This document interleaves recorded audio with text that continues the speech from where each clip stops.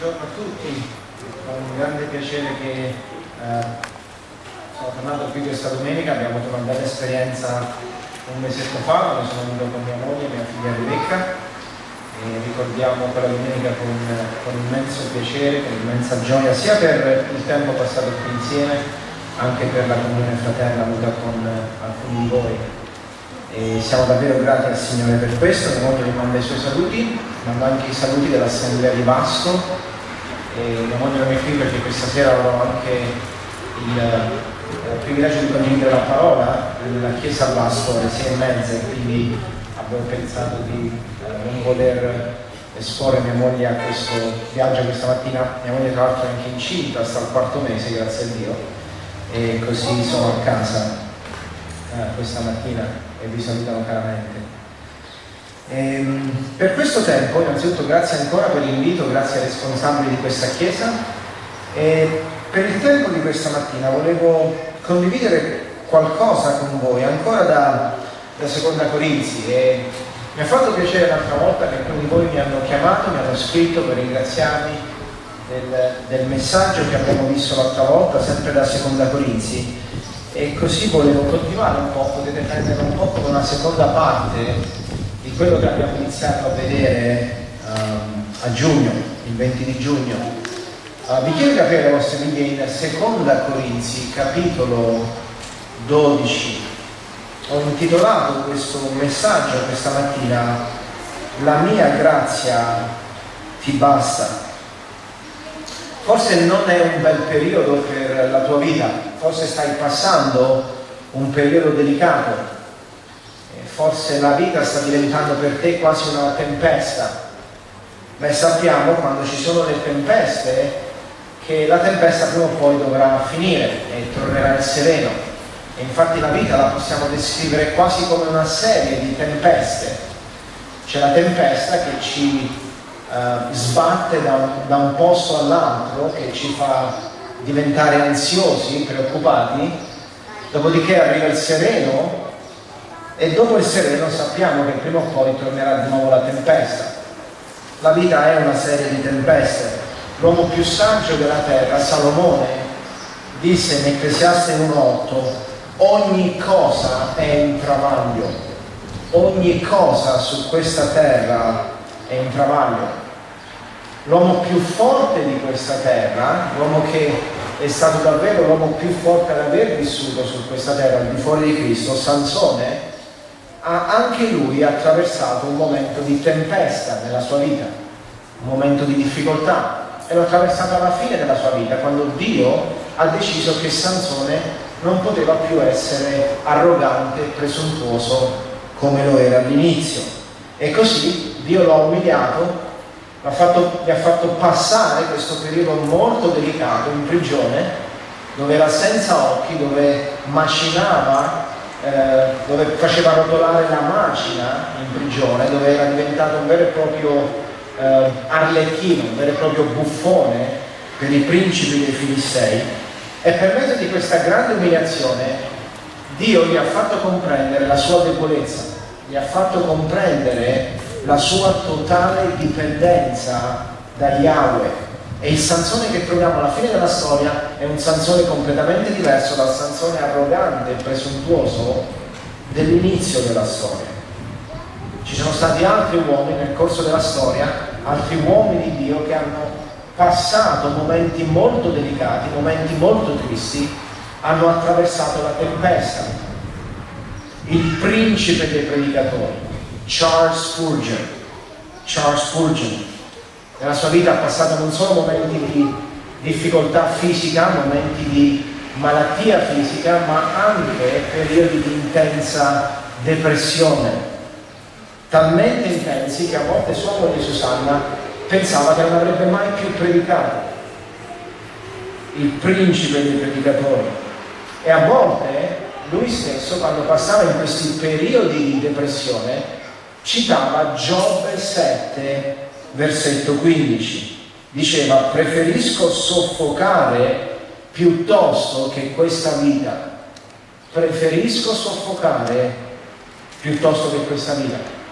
E scrisse ai suoi studenti nelle sue lettere e disse queste parole: voglio che le persone più tristi sappiano che colui sul quale il sole ha fatto brillare la luce della gioia, stava parlando di se stesso, non ha sempre camminato nella gioia di quella luce. Sta dicendo: io che sono diventato quello che sono diventato, voglio che le persone più tristi sappiano che io che sono diventato quello che sono diventato non ho sempre camminato nella gioia nella mia vita. Ci sono stati momenti tristi, momenti di depressione, momenti di angoscia. Anche l'Apostolo Paolo ha passato questi momenti. Anche l'Apostolo Paolo ha passato momenti di disperazione. E questi momenti li troviamo più di tutti nella lettera di Seconda Corinzi, nella lettera che Paolo ha scritto in Seconda Corinzi. Se volete conoscere il carattere di Paolo, se volete conoscere il temperamento di Paolo, leggete Seconda Corinzi. È lì dove emerge il suo carattere. Personalmente sono contento di non aver predicato Seconda Corinzi in vita mia, se non adesso che ho 38 anni. Ho iniziato a predicare quando avevo 17-18 anni e sono contento di non averlo predicato prima, perché probabilmente a 20 anni non avrei capito quello che Paolo sta facendo in Seconda Corinzi. Paolo qui si sta difendendo la sua persona, sta difendendo il suo ministero, non perché voleva essere approvato dagli uomini, non perché voleva avere la stima e il rispetto degli uomini, ma perché aveva paura che il messaggio del Vangelo che aveva predicato ai Corinzi fosse minato dalle accuse personali che aveva ricevuto da questi falsi dottori, che lui chiama in questa epistola ironicamente sommi apostoli. Sommi apostoli. Paolo era stato attaccato duramente e si sta difendendo in questa lettera, e per questo sono contento di non averla predicata prima, perché a 20 anni non avrei capito quello che Paolo stava facendo qui, perché non sapevo, non conoscevo quanto possa essere dura la vita cristiana e quanto possa essere spietato il ministero e le persone che sono nel ministero. Forse adesso inizio a comprendere, inizio a rifletterci su questo. In questa lettera Paolo inizia a parlare delle sue sofferenze, inizia a parlare di queste sofferenze come le credenziali del suo ministero. Di nuovo si sta difendendo, e non si difende dicendo io sono più intelligente di voi o io sono più qualificato di questi falsi dottori. Si difende dicendo io sto soffrendo, le mie sofferenze sono le credenziali del mio ministero, sto soffrendo proprio come il mio Signore e Salvatore Gesù Cristo. Queste sono le mie credenziali, queste sono le mie referenze.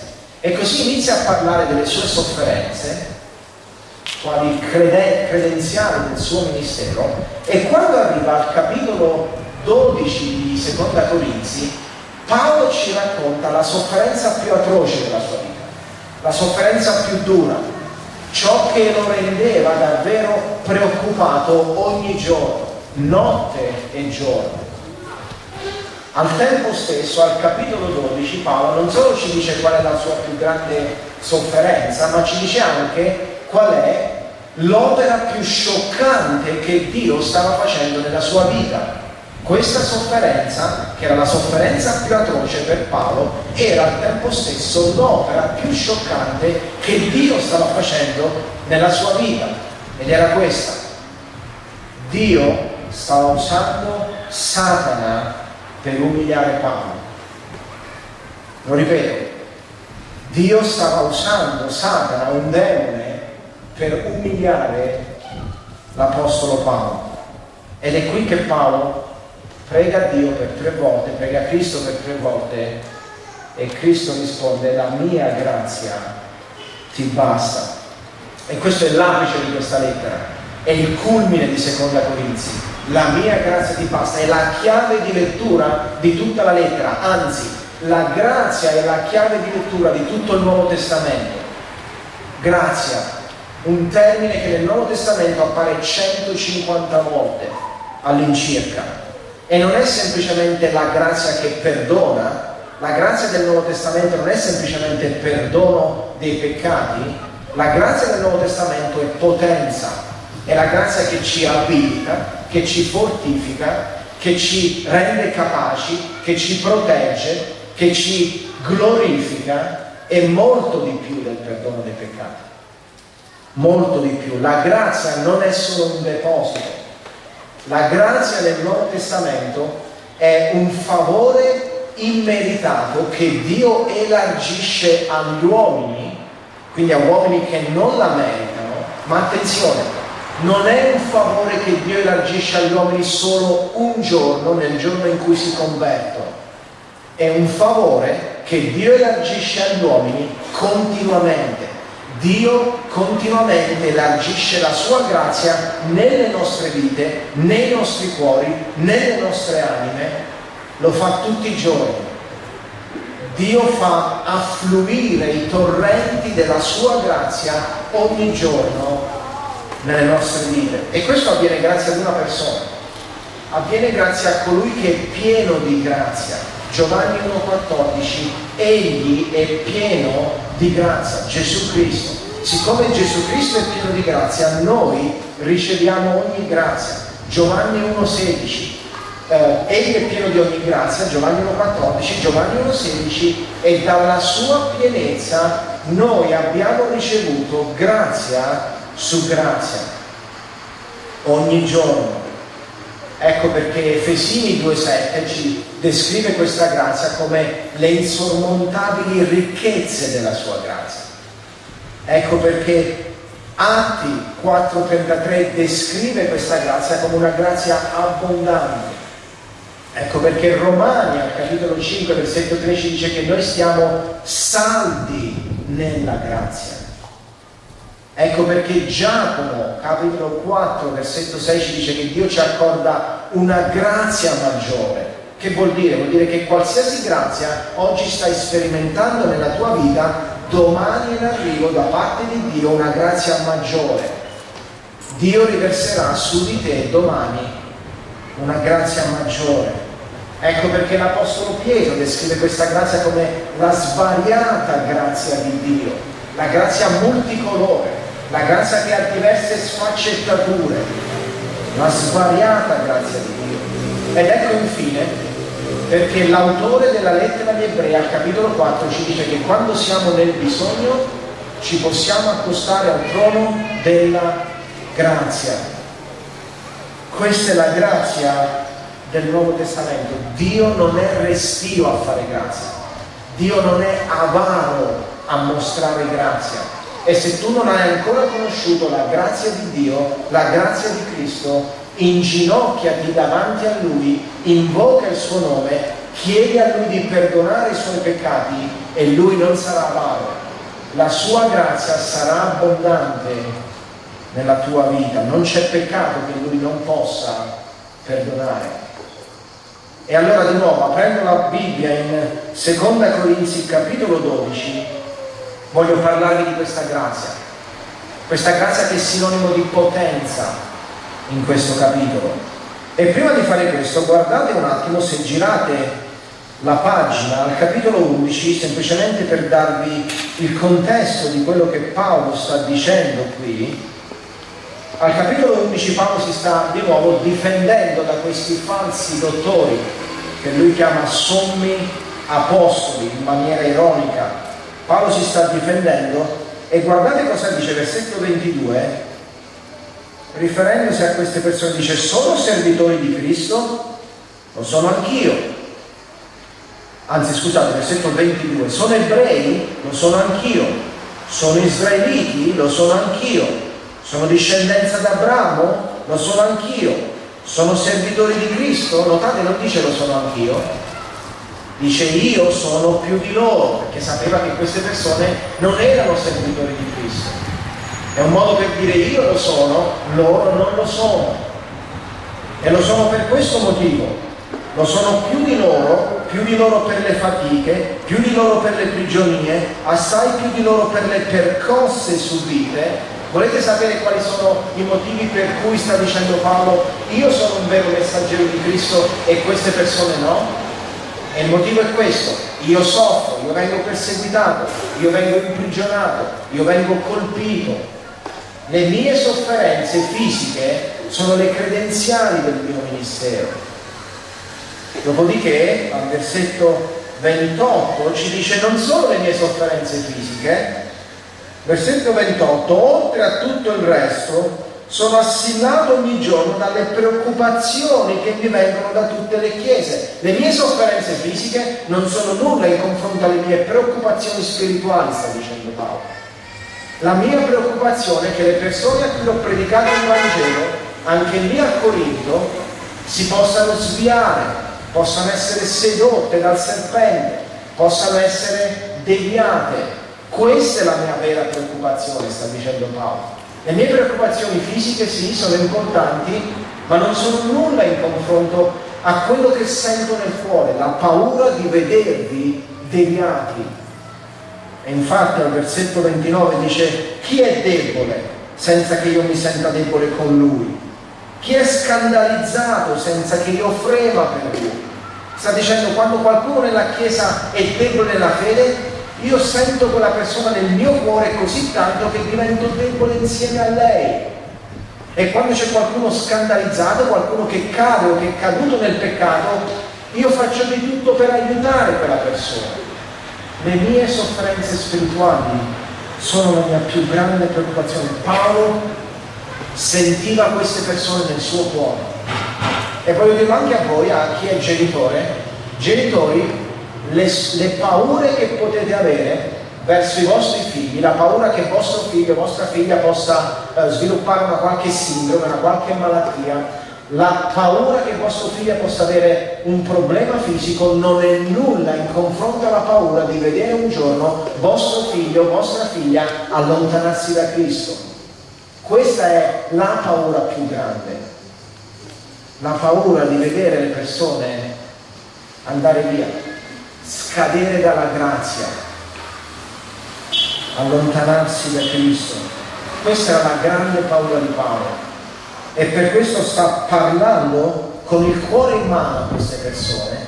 Sta dicendo: io vi ho nel cuore, vedo quello che sta succedendo e voglio dirvi che queste persone, questi sommi apostoli, vi stanno sviando, e quindi voglio spiegarvi che non sono per nulla inferiore a queste persone. Io, Paolo, non sono per nulla inferiore, anzi sono loro che sono persone false. Infatti li chiama al capitolo 11 servi di Satana, messaggeri di Satana.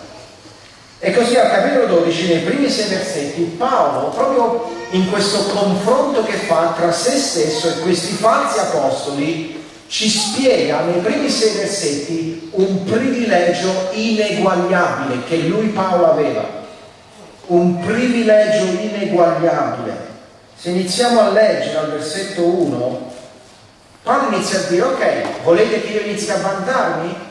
Questi sommi apostoli si stanno vantando che loro sono i più intelligenti, che loro sono più qualificati, che loro sono più bravi a parlare di me, io sono rozzo nel parlare. Ok, volete che io mi vanti? Facciamo. Versetto 1, bisogna vantarsi? Non è una cosa buona, tuttavia verrò alle visioni e alle rivelazioni. Paolo sta dicendo: ok, volete che io inizi a parlarvi di visioni e rivelazioni perché pensate che un apostolo deve avere rivelazioni e visioni come questi sommi apostoli vi dicono di aver ricevuto?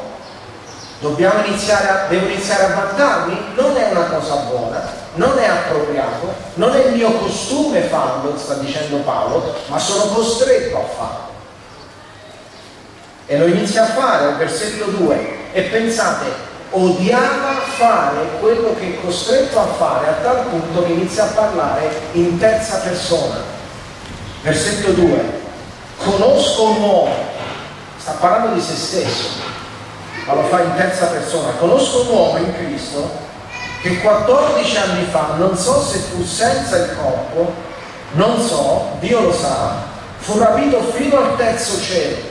Che cos'è il terzo cielo? Primo cielo, atmosfera; secondo cielo, spazio; terzo cielo, la presenza di Dio, il paradiso, il trono di Dio. Sono stato rapito fino al terzo cielo, so che quell'uomo, di nuovo lo dice, se fu con il corpo, senza il corpo non so, Dio lo sa, fu rapito in paradiso e udì parole ineffabili che non è lecito all'uomo di pronunziare. Sta dicendo Paolo, volete che io inizi a vantarvi? Ok, vi parlerò di un uomo che 14 anni fa, non so neanche io come, non sono neanche io certo di come questo è avvenuto, se con il corpo o senza, ma fu rapito fino in presenza di Dio. Questa è la visione che ho avuto. Questo è il privilegio ineguagliabile che Paolo aveva ricevuto.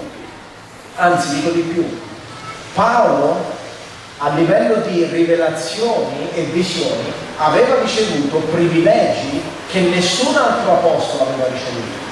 Non solo questi falsi apostoli, ma anche i veri apostoli.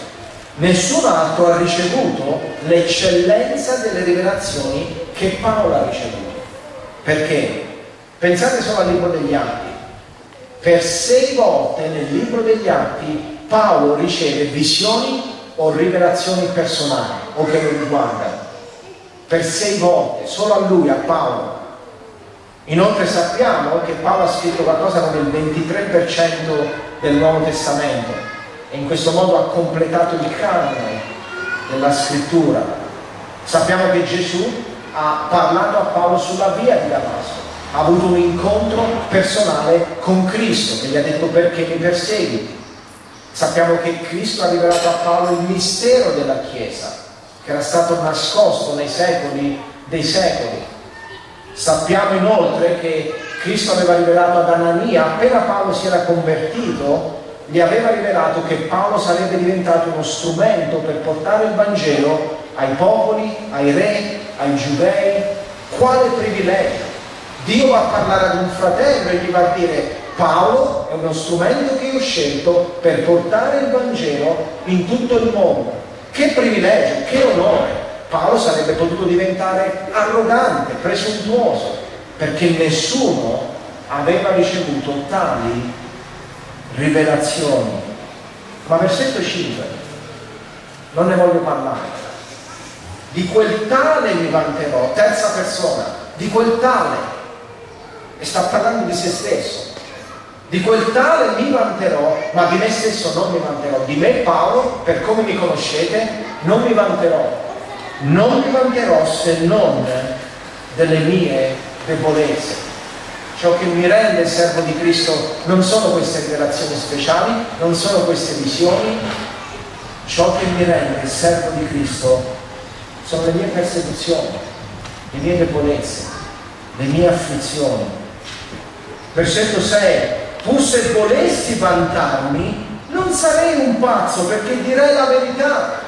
Se passassi il resto del tempo, il resto della carta che ho a disposizione per parlarvi di queste visioni, non sarei un pazzo, perché è esattamente la verità. Ma non lo faccio.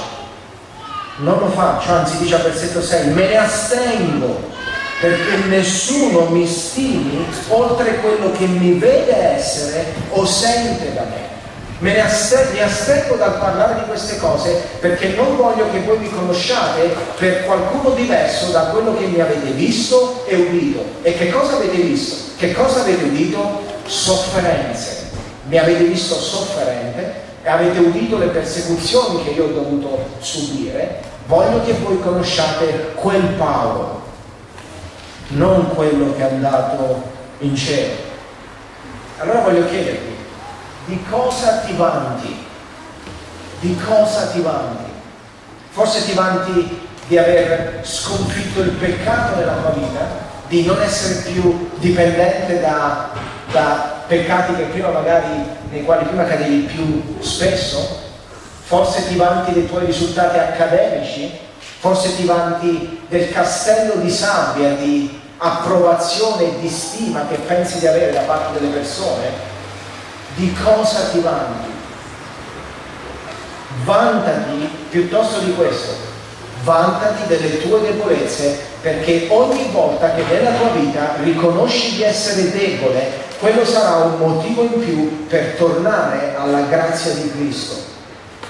Sarà un motivo in più per cadere di nuovo sulle tue ginocchia e ricordarti che non sei nessuno, ricordarti che se Cristo non avesse avuto pietà di te, tu saresti ancora morto e perso nel tuo peccato.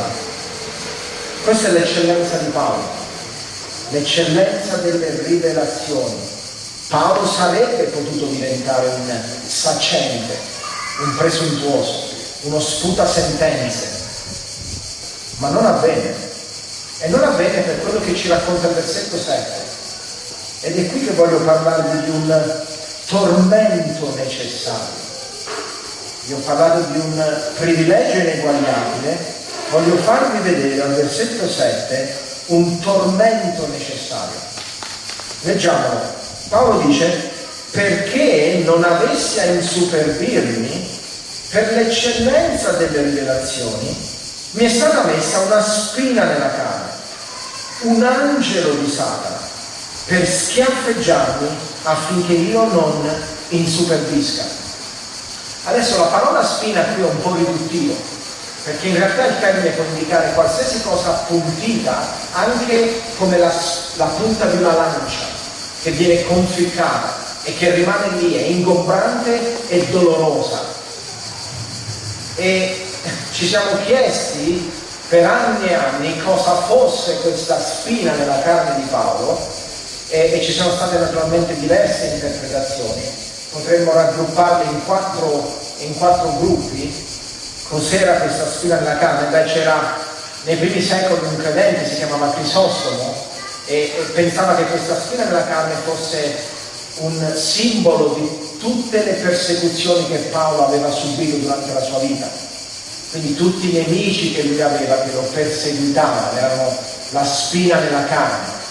È un po' difficile che questo sia vero, perché Paolo qui prega per 3 volte di togliere questa spina, e quindi ci sembra difficile che Paolo pregasse che la persecuzione finisse, perché Paolo sapeva che sarebbe stato perseguitato fino alla fine.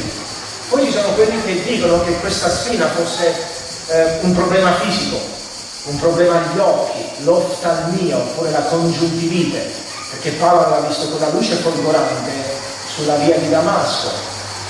Anche qui però il problema è che sembra che Paolo stia parlando di qualcuno più che di qualcosa, più che di un problema fisico. Sta parlando di qualcuno che gli causava questa preoccupazione, che lo tormentava. C'è poi una terza interpretazione, che è un po' quella che è andata nel filone di John MacArthur, il quale dice che questa spina potrebbe essere un demone che, perché si parla di demone qui, angelo di Satana, un demone che aveva influenzato questi falsi dottori a Corinto, e questi falsi dottori avevano deviato diverse persone nella Chiesa, e quindi era un demone che agiva per mezzo di questi falsi dottori. In questo caso mi sembra un po' difficile, perché sembra che Paolo stia parlando di una costante nel suo ministero, non di qualcosa che si è verificato solo a Corinto, ma di un qualcosa che è stato costantemente presente nella sua vita. E poi c'è una quarta interpretazione, che è un po' quella che aveva il mio professore in seminario, e lui spiegava un po' così, anche questa è un'ipotesi. Diceva: Paolo sappiamo che apparteneva al Sinedrio di convertirsi, faceva parte del Sinedrio, e di conseguenza i membri del Sinedrio dovevano essere sposati, e quindi Paolo avrà avuto una moglie. I membri del Sinedrio non si sposavano con donne di basso rango, si sposavano tra di loro, con donne imparentate con il movimento dei farisei oppure con il Sinedrio stesso. E quindi cosa è successo? Che Paolo si è convertito, questa donna l'ha lasciato, e probabilmente questa donna era diventato il braccio della morte per Paolo. Era colei che il Sinedrio usava per mandare lettere, per far perseguitare Paolo in ogni città dove Paolo entrava. E quindi in un certo senso questa donna era diventata una spina nella carne per Paolo. Sono ipotesi.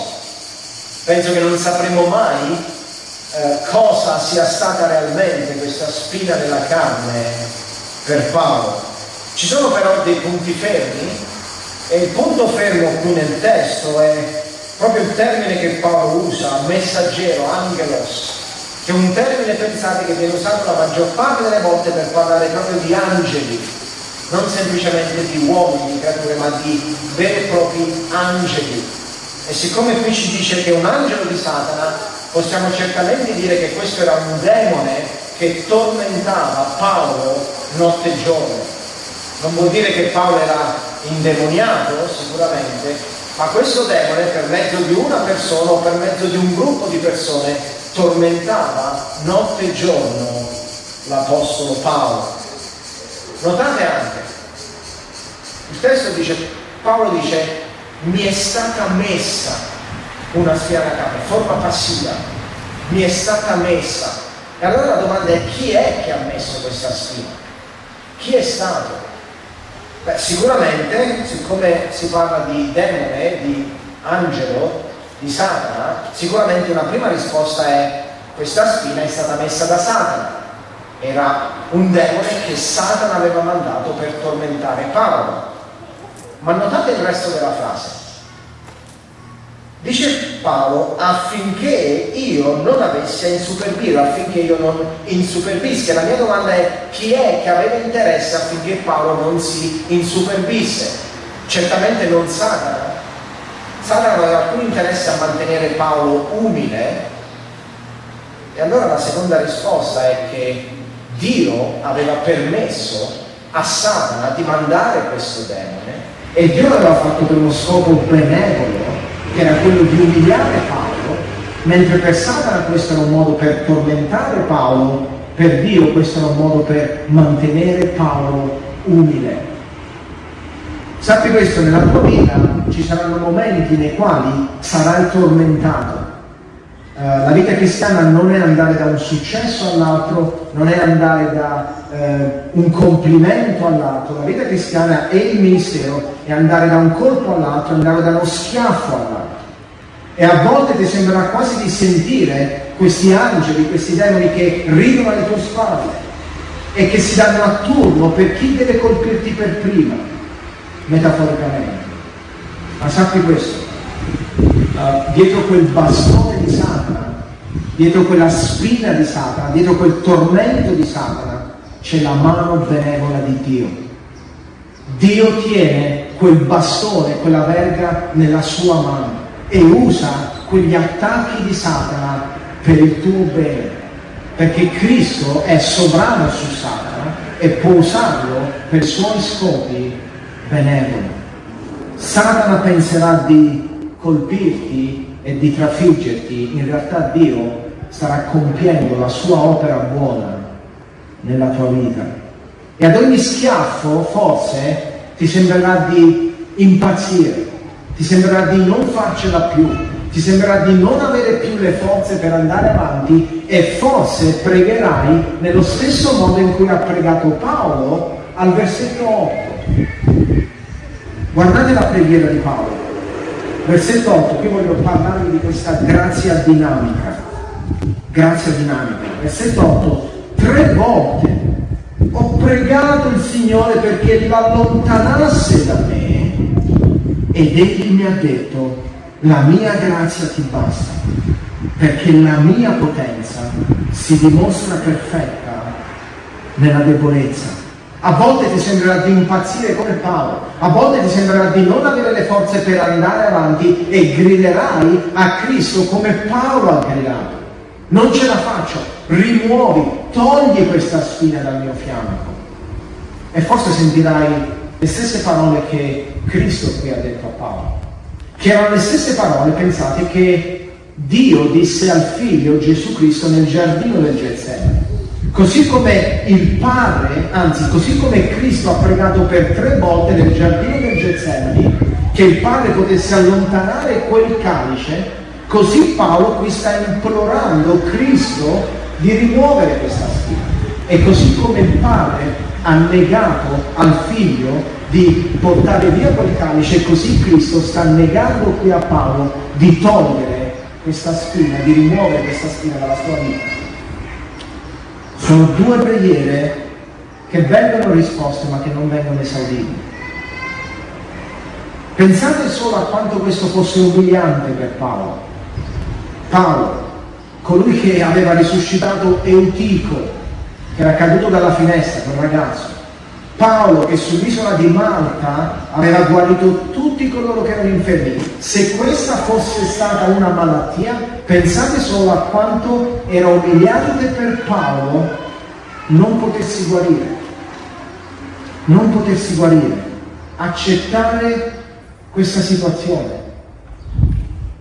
Ma al tempo stesso Paolo qui scopre la grazia di Dio. La mia grazia ti basta, che significa: Paolo, la mia grazia è più che sufficiente. Paolo, non ci saranno miracoli questa volta. Paolo, questa spina rimarrà. Paolo, non chiederò a Satana di rimuovere questo demone. Paolo, non chiederò a questo demone di allontanarsi dalla tua vita. Rimarrà lì, rimarrà a perseguitarti, rimarrà a tormentarti. Ma sappi questo: la mia grazia sarà più che sufficiente, affinché tu possa sopportare questa prova. E infatti il significato di grazia qui non è semplicemente, come dicevo prima, perdono di peccati, ma è potenza. Perché guardate come viene usata la parola in parallelo con l'altra parola, potenza. Se lo rileggiamo questo versetto, dice Paolo: egli mi ha detto, versetto 9, la mia grazia ti basta, perché la mia potenza. Grazia e potenza qui sono in parallelo. Grazia e potenza qui sono come due sinonimi. La grazia qui è la grazia che ci fortifica, che ci abilita, che ci protegge, che ci santifica, che ci glorifica, che ci fa sopportare cose che non saremmo in grado di sopportare, che ci fa subire umiliazioni più intense, che ci fa sopportare persecuzioni che non riusciremo a sopportare senza la grazia. Questa è la grazia, è potenza, dunamis, da cui deriva la parola dinamiche. Vi ricordate quando quella donna è passata vicino a Gesù e ha toccato il lembo della sua veste? Da Gesù è uscito dunamis, potenza. Questa è la potenza che si trova nella grazia di Dio, che ci fa superare le angosce, i tormenti della vita e gli attacchi del nemico. Questa è la grazia di Romani 5,3 che ci fa gloriare nelle nostre afflizioni, Vedete, il problema non è che siamo deboli, il problema è che non vogliamo riconoscere di essere deboli. Perché pensiamo di essere forti, pensiamo di poter essere in grado di sopportare qualsiasi cosa, vogliamo uscirne come vincitori. E Dio ci dice: no, a meno che non riposi nella mia grazia, a meno che non confidi nella mia grazia, non puoi andare avanti. È la mia grazia che ti fortifica. Il problema non è che siamo deboli, il problema è che non vogliamo riconoscere di essere deboli. Mi piace quello che disse John Newton una volta, e lo porterò sempre nel mio cuore. Disse questo credente: quando sarò in cielo, in mezzo alle miriadi di credenti, ci sarà una cosa di cui potrò vantarmi più di tutti. In mezzo a quelle miriadi di persone, una cosa potrò vantarmi più di qualsiasi altra persona, ed è questa: saprò di aver avuto bisogno di Cristo più di qualsiasi altra persona lì, perché conosco le mie debolezze, conosco i miei fallimenti, avrò la consapevolezza di aver avuto bisogno di Cristo più di qualsiasi altro credente in cielo. Questa è la mia consapevolezza. Perciò, dice Paolo, versetto 9, molto volentieri mi vanterò piuttosto delle mie debolezze, affinché la potenza di Cristo riposi su di me. Mi vanterò, prenderò piacere, troverò gioia nelle mie debolezze, troverò gioia quando non riuscirò a fare le cose che ho pensato di fare, che mi sono programmato di fare. Troverò gioia, mi vanto di essere odiato e di non essere rispettato da molte persone, mi vanto delle mie persecuzioni, mi vanto in ingiurie, dice al versetto 10. Mi vanto di tutto quello che mi succede nella mia vita, mi vanto anche di non avere i diritti che hanno gli altri apostoli, Pietro, Giacomo. hanno una moglie, hanno una famiglia, hanno una casa, non viaggiano come viaggio io e quindi non hanno sicuramente problemi a livello di mangiare, di bere. Io a volte non mi nutro in modo adeguato, non ho di che mangiare, di che bere, dirà più avanti. Mi vanto di queste cose, mi vanto delle mie debolezze, perché quando riconosco di essere debole è lì che la grazia di Cristo mi fortifica. Versetto 10: per questo mi compiaccio in debolezze, in ingiurie, in necessità, in persecuzioni, in angustie, per amor di Cristo, perché quando sono debole, allora sono forte. A noi non piace sentirci deboli, perché quando vediamo di essere deboli ci scopriamo fragili e abbiamo paura e cerchiamo subito di fare qualcosa per non sentirci più fragili. Ma Paolo dice qui: le mie debolezze diventano il teatro nel quale la grazia di Cristo si mostra in una luce ancora più folgorante. Le mie debolezze diventano il teatro nel quale la grazia, la potenza di Cristo emerge in tutto il suo splendore. E allora, in conclusione, abbiamo detto all'inizio, ci sono stati molti uomini nel corso della storia che hanno passato momenti difficili nella loro vita, momenti delicati, momenti di tempesta, ma il modo nel quale questi uomini sono usciti dalla tempesta non era lo stesso nel quale sono entrati. Gli uomini che sono usciti non erano gli stessi di quelli che sono entrati nella tempesta. La tempesta ha cambiato questi uomini in meglio, li ha resi migliori. E vi ho detto, Sansone è sicuramente uno di questi. La sua ultima preghiera dimostra che il Sansone alla fine della sua vita non è lo stesso dell'inizio della sua vita, è un uomo umiliato che ha compreso la sua debolezza. Poi c'è un altro uomo nel libro dei Giudici che ha dovuto riconoscere la sua debolezza. Quest'uomo si chiamava Gedeone. In Giudici capitolo 7 Gedeone sta per andare a combattere contro i Madianiti, contro i popoli dell'Oriente, e sta per andare a combattere e raggruppa il suo esercito, raggruppa tutti gli israeliti, gli uomini scelti per andare a fare la guerra a decine e decine di migliaia di popoli dell'Oriente, e ha 30.000 uomini con sé.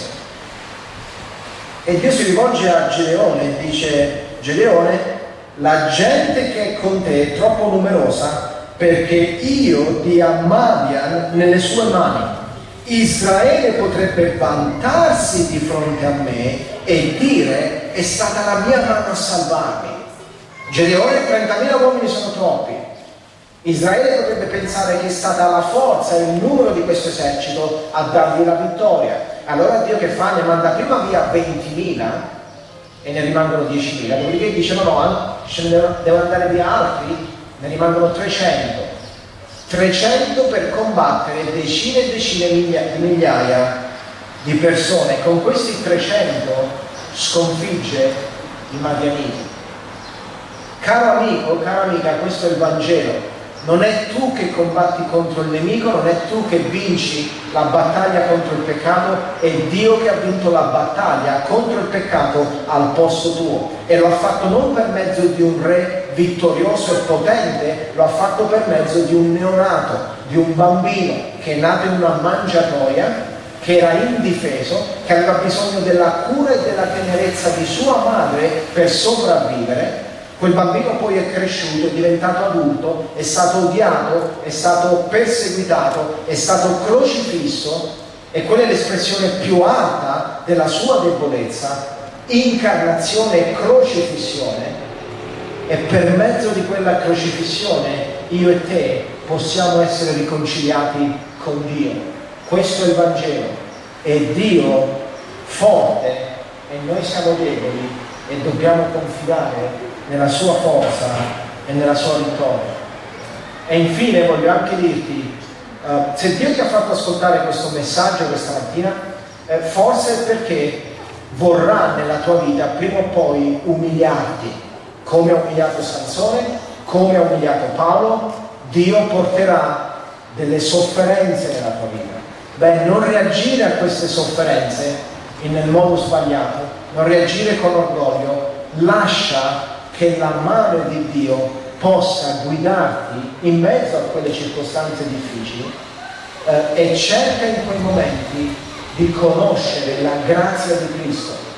La grazia, ripeto, che ti fortificherà, che ti farà attraversare la tempesta e ti farà uscire dalla tempesta come un uomo nuovo, come una persona trasformata dalla grazia di Cristo.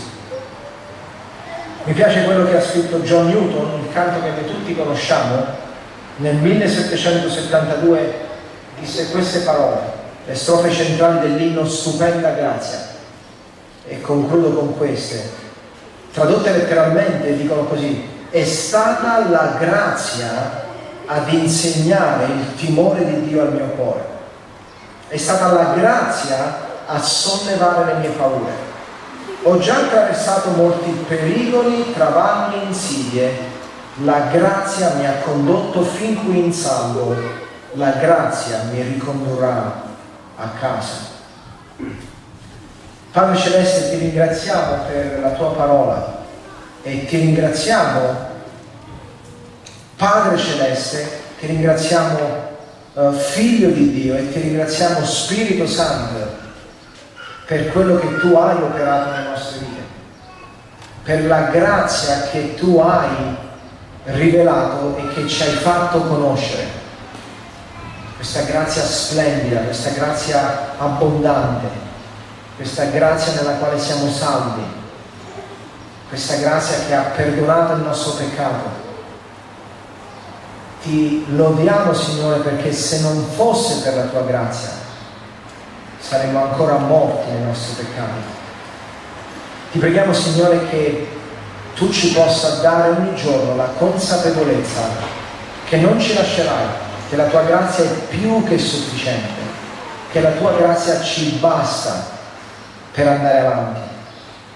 E se vorrai, Signore, umiliarci, aiutaci ad avere il giusto atteggiamento, aiutaci ad accettare che dietro quella verga, dietro quel bastone di Satana c'è la tua mano, la mano benevola, la mano graziosa, la mano compassionevole di Cristo. Aiutaci ad accettare questo e ti preghiamo di parlare ai nostri cuori nel nome di Cristo Gesù. Amen.